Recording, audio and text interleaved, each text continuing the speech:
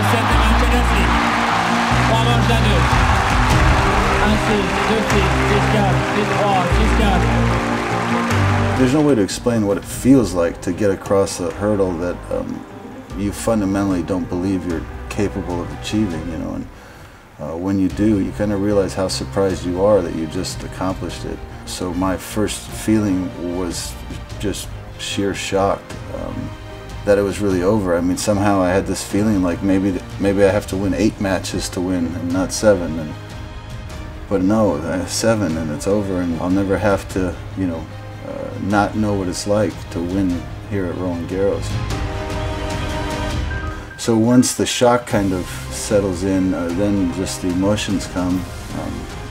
So when it was over, it was a feeling of joy, a feeling of pride, and a feeling of sharing.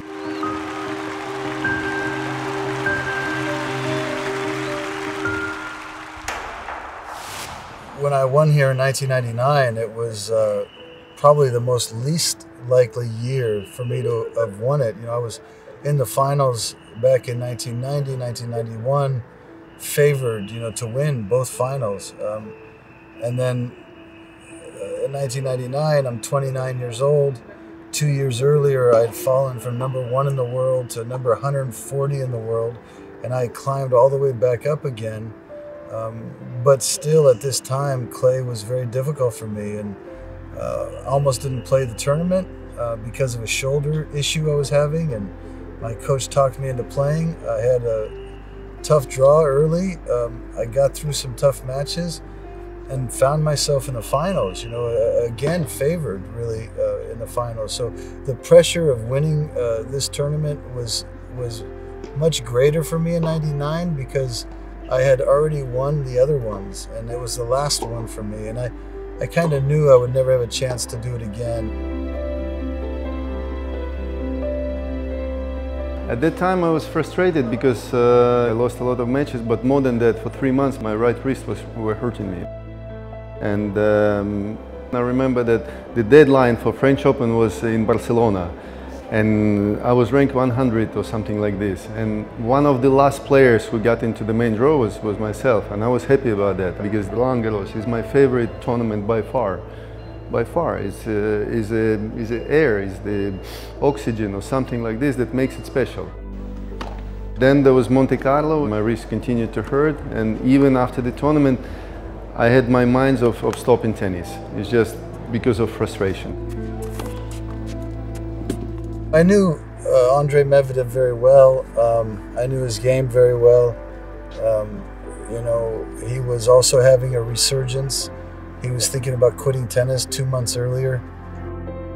We met in Monte Carlo after I lost to Ivan Ljubicic, and I told him that I'm thinking of quitting tennis because my wrist hurt. And he explained me his methodics. He said, you have to play 1 hour, but 100%. You don't even drink water. You don't even come to the chair. You just hit the balls as hard as you can for 1 hour. He said, and he told me, believe me, it's tough. I remember coaching him. We were out at dinner one night, and I was telling him, listen, man, this is what you do well. This is what you got to stick to. And then we met again in Paris. And after every match, it's accident also. It's by luck or by some kind of fate that he saw me. After Pete, he was like this. After Di Pasquale, after all the matches, he was saying, congratulations, well done. Because he was, in a way, he's responsible for me, in a way, responsible. And also giving me the new light and the new breath of the way to practice, which was very important, you know, for me, I must admit. I wish I played the Grand Slam finals before to knew what to expect.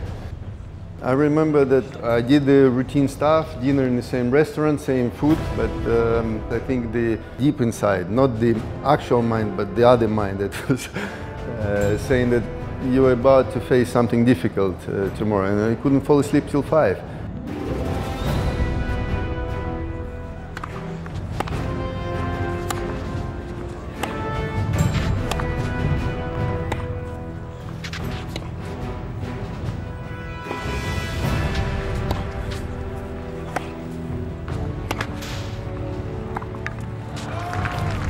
I went into the match very nervous. the night before very nervous, and the nerves made me come out very slow. You know, the ball looked fast. I wasn't moving very much. Everything was happening so quick. I woke up at 6, did the routine as usual, but for the first time in my life it was difficult to tie the shoes. I felt that my hands are a little bit not normal. You know, everything went away from the first shot in the warm-up, but I admit that this kind of fear, I would call it, because it's a cold sweating, you know, and very tight. And like I said, I wanted to play at least normal so people see the show, I mean the game, good game. He was a difficult opponent on clay, especially if it was heavy, you know, especially if it was wet or if it was raining. You know, big, strong guy, about 6'5", you know, and he had a big serve. He had a great backhand, and he could just lean on backhands. And his forehand, when he was confident, he also could control this ball very well, and he moved good for a big guy. They said I was favored going in, but you know, I knew that, you know, he was better than probably people realize.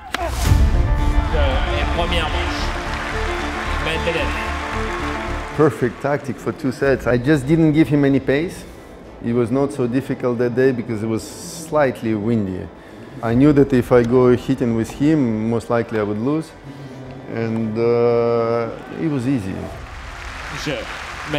I was not afraid of Agassi as an opponent. You know, I would say I would be more concerned about playing Bruguera or Kuerten or Correia or any Spanish guys in the final, because I knew I would have to hit more shots, and here I knew I had to be smart, and I was smart for two and a half sets.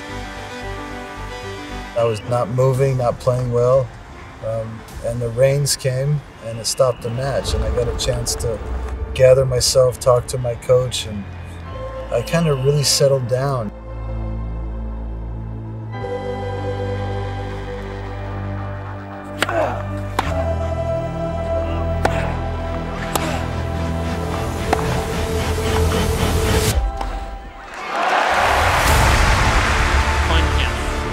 It was 4-all in the third set. I'm down 2 sets to love. I'm serving 30-15. I double fault. 30-all. I double fault again.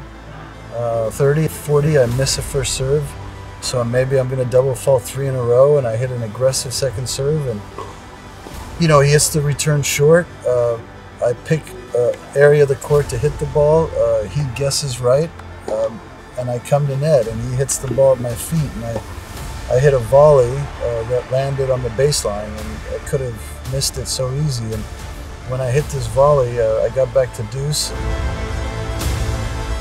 I won the game, and I switched sides, and I just remember thinking at 5-4, you know, in the third set, I said, you know, if I just play 4 good points, I'm going to win the third set. If I play 4 good points right now. And I did. I played 4 great points. I won the third set, and I think I got very relaxed at that point. And I kept getting better and better and better as the match went on after that.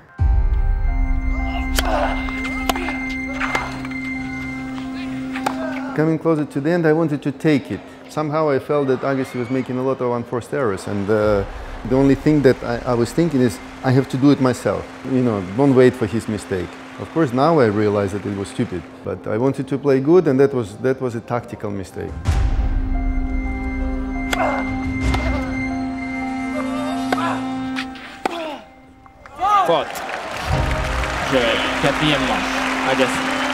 When we started to play the 5th set, I remember specifically they were saying, go back to the first tactic, go back to make him play.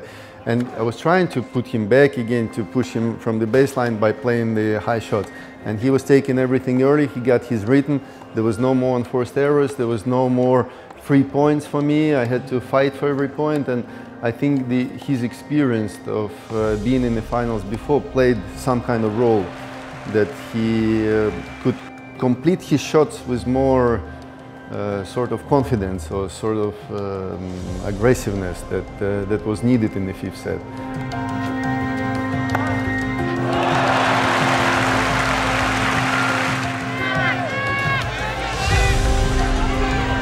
told myself to go back to the guy's weakest point. So I served his forehand, which was the right thing to do.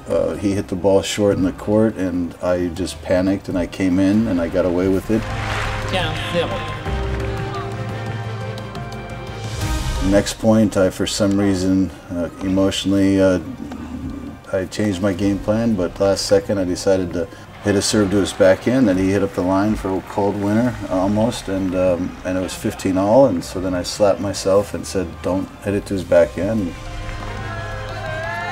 I served his forehand and he missed it.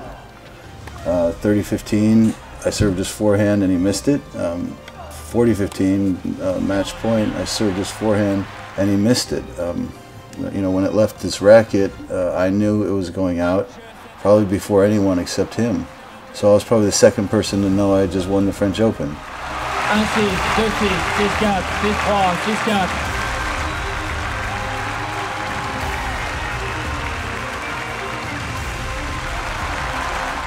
6-4. Of course I know his story, and I know that he wants this Roland-Garros. He needs it, you know, so I'm happy for him.